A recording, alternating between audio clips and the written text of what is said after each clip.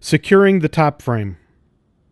The next step is to fill in any voids between the top frame and the support leg gusset. A shim kit is provided with stainless steel shims of various thicknesses to fill in any gaps. More than one shim may be necessary to fill these gaps. When the shims are in place, remove each bolt and Loctite the threads one at a time, and then torque all the bolts on the leg and the gussets to 75 foot-pounds.